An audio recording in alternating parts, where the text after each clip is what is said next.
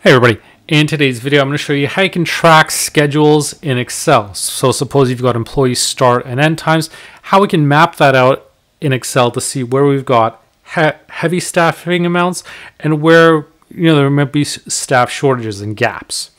So I'm going to create a simple template and show you how we can set that up. So I'm going to start with setting a start time of, let's say, 8 o'clock. The idea being that we can modify this if we need to, and an interval. I want to track 30-minute blocks of time. I'm going to highlight these in yellow to specify that these are inputs. And next, I'm going to set up my data section for the employee start and end times. So I'm going to have the employee here, start time, and the end time. So let's say employee A, they start at 9 o'clock in the morning, and let's say they go till 10 o'clock in the morning. Obviously a very short shift, but for the purpose of this example, I just want to show those different blocks of time. For employee B, let's say they went from 9:30 a.m. until 11 a.m. Employee C, we've got from 10 a.m. until 2 p.m. Now, the one thing to remember when you're entering time and you're using AM, PM, you want to put a space after your time, just a single space, and then put the AM or PM indicator, because if you don't have that space, Excel's not going to read your data properly. It might interpret that as text, and it's not going to calculate properly. So let's add a few more employees. Employee D from, let's say, 1 p.m. until 3 p.m. And let's say employee E, we've got starting from 2 p.m. until 5:30 p.m. So we've got our shifts set up. Next, what I'm going to do is going across, let's set up those intervals, those blocks of time. So I'm going to start at 8 o'clock, and I'm going to jump by 30 minutes at a time. I'm going to freeze that value for my interval, because I always want to jump by 30 minutes, and copy that all the way across. Now, the one thing here that you'll notice, obviously we don't need these cells to be this large. To save space, what I'm going to do is I'm going to select these cells, right-click, Format, and under the alignment section, I'm going to set the orientation to 90 degrees so it's going vertical. And now I can select these columns and shrink them down. So I can do the same thing. I can copy this all the way down so I get more values here, and let's do the same thing and shrink these down. So I got it all the way going to 6:30. Now, if you have, obviously you're using AM, PM, not a 24-hour clock, what you can do is adjust these values. So I'm going to right-click, Format Cells, and under the Number tab, go to the Custom. So we've got hours and minutes. I'm going to put a space for AM or PM. And so now we've got our time in the AM or PM format. So we've got it set up. Now the key thing is to set this up to determine, okay, which blocks of time is this employee occupying based on their schedule. So to correctly set this up, we need to use an if statement. And within that if statement, we need multiple criteria. So I'm going to use the AND function for that. So I'm going to look at this first value, this first block of time, and say, okay, if this is greater than or equal to this employee's start time, and this value is less than their end time, those are my criteria. So if that's met, I'm going to set it to a value of 1. Otherwise, set it to 0. Say it's not true. And before copying this over, I'm going to freeze some of these cells. So the values in row 4, I need the 4 frozen because I don't want that row to move. And I want the columns B and C frozen so that those columns don't move as well. So now I can copy this across. And so I can see if they work from 9 till 10, the 9 o'clock time slot is occupied and the 9:30 time slot is occupied. Since they didn't work at 10 a.m., they finished their shift at 10 a.m., that they were not occupying that time slot. So that's working properly. And now I can copy this down to the other employees. Now, obviously, visually, this is not really helpful. There's a bunch of zeros and ones. This is not ideal. So what I'm going to do is use conditional formatting to help me here. So I'm going to create a new rule and use a formula to determine which cells to format. So when you select conditional formatting, you want to pay attention to that first cell in your range that you're selected. So I'm going to say equals E6, and I'm not freezing this, is equal to 1. I'm not freezing this because I wanted to apply to every one of these cells. I don't want anything to be frozen here. And if it's met, I want the format to be green. So I'm going to use a green highlighting, and let's also use a dark green border to help it stand out a little bit more. And let's also make the font color green as well, because I don't want that font showing up. I don't want that 1 to be visible. Now I'm going to hit OK. And you can see now we've got our blocks of time filled in.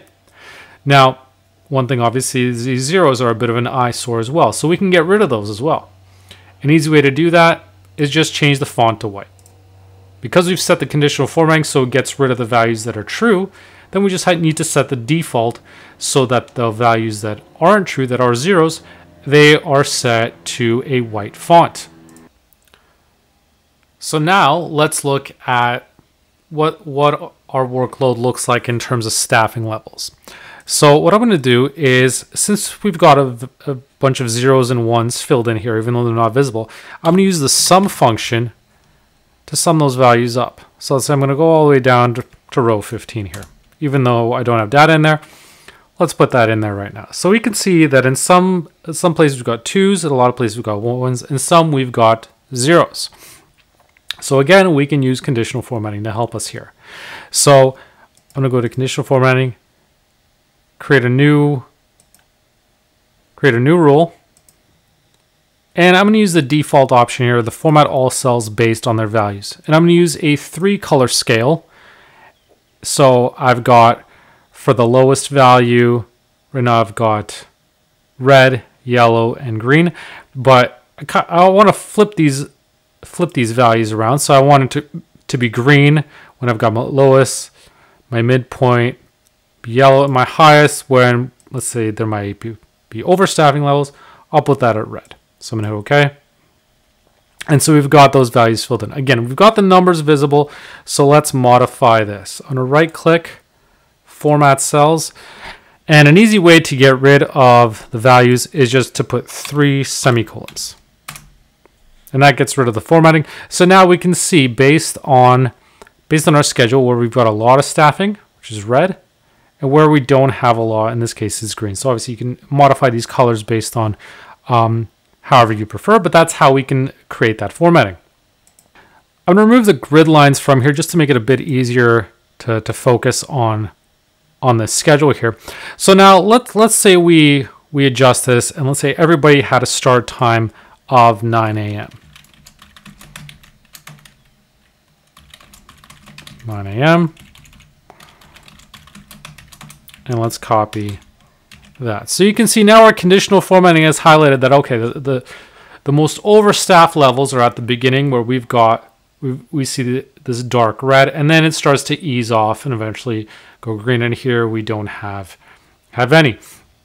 So by doing it this way, we can adjust our schedules or visualize it to see, okay, this is where we don't have any people. So for example, we have a gap at 8 o'clock to 8:30. So maybe we decide, okay, this person, let's have them start at 8 o'clock. So we get rid of that gap. Maybe have another person start at 8 o'clock. We can do that to adjust it. So now we get rid of that green formatting. And maybe this person, they work until 6:30 p.m. to make sure that we've got some coverage all the way through. Or actually till 7 o'clock, let's say. Just to make sure we've got that last half the hour filled in. And so we've got that. So even though these are green, those are our lightest loads, but we don't have any gaps. So you could create additional conditional formatting rules if you wanted to highlight those areas where there are gaps based on those coding. But using that graded scale, it's a lot easier to see where there's a lot and where there's not as many. So you can adjust those to put even more variations in terms of colors there. And so now, because we've set our formulas all the way down to row 19 here, we can add more employees if we wanted to. Employee F, and let's say they start from 12 p.m. until 7 p.m.